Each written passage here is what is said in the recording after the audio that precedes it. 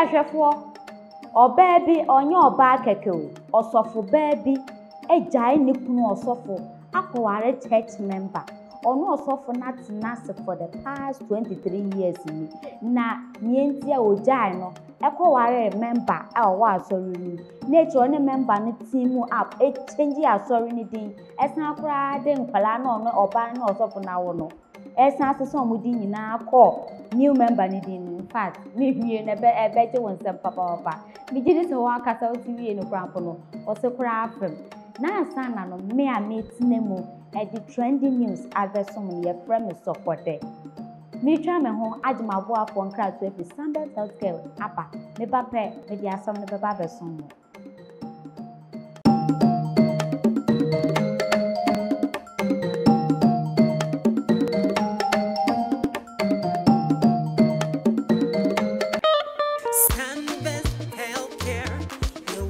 Hello, Abusiafo. But Sunburst medicated powder. Now, on your form. Hey, say when a man in swans one years is you. Never good out at all. About cock, I'm a what so. Or don't tell me. It's what now I'm why you say. A crow. Sakakarere, a yam, a crow, a juniper diaboso. And only Sunburst medicated ointment. A bebwow. My possum, Nina to me. Who when Pedro be Onya, men's na home mahonam ya enwu wani masi. What posso complaining na et so betra. Koto Sunburst herbal balm. Ye from mama Sunburst. Sunburst products educhem. Obenya Sunburst products. Our pharmacies, any herbal shops name. At to phone friend 0551 907 393. FDA. I did jadi enkra ya tum.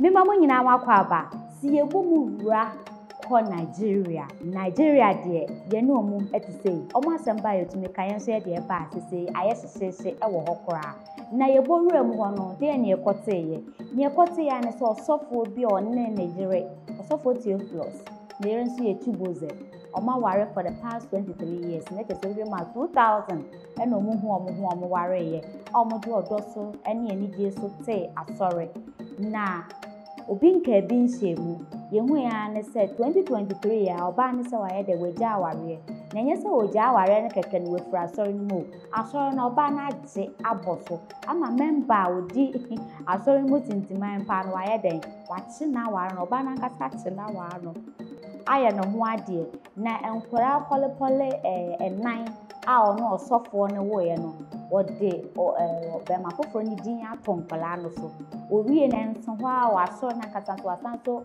asesa din na eda sokoraro na reporter owo Nigeria ho no wode nsem we ni mu ntiretire mu nyina ba ni mienti pa na ema oba ne yede eye sa ne bae me ye nhwemra.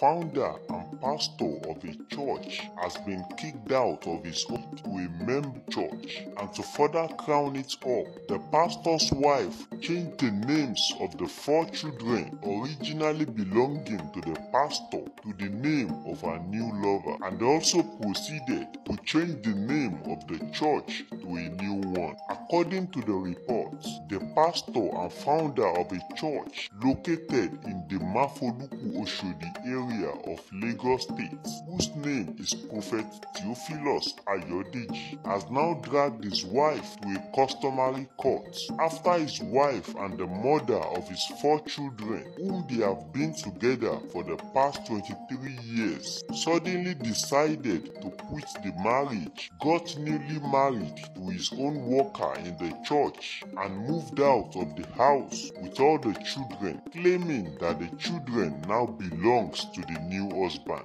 However, the wife explained to the court that the husband and father of her children has refused to pay her dowry for the past 23 years of marriage, and so she deserves the right to claim the children to whosoever she chooses. The wife, whose name is Chibuzo Lillian, further claimed that the pastor was irresponsible and that a traditional marriage was not conducted for her. She requested the courts to dissolve their union since her husband has refused to pay up her dowry. She further claimed that her husband is not a good father to her children and that he is inadequate. But in contrary, the pastor narrated the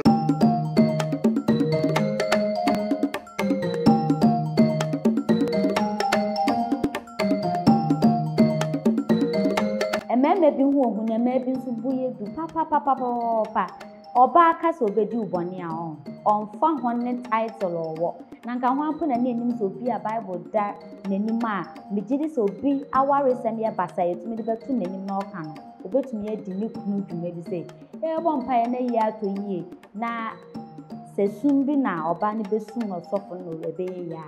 Fine. This all chere say no osofo no 23 years ni onware ne ye.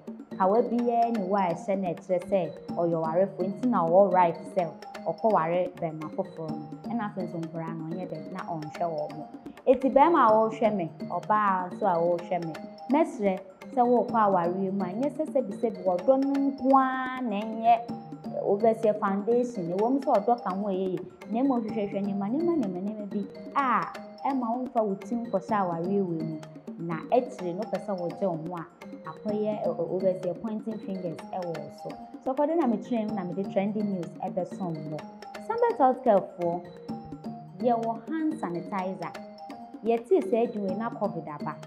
COVID ba na ba na so be tie ankro for entino on san so be so me to be hand sanitizer. So yare no e wom say di ni ko enso ne ma ye produce say you we na so wo obi wa okọ ayi okọ party okọ ba bia o de ne say so nko ni ade okọ pape fa we fa nsem that's ane the person share near day trending news we about the some kai so be subscribe no wa follow ye dwumadi nyina edi ni Spade TV your all social media platforms macrown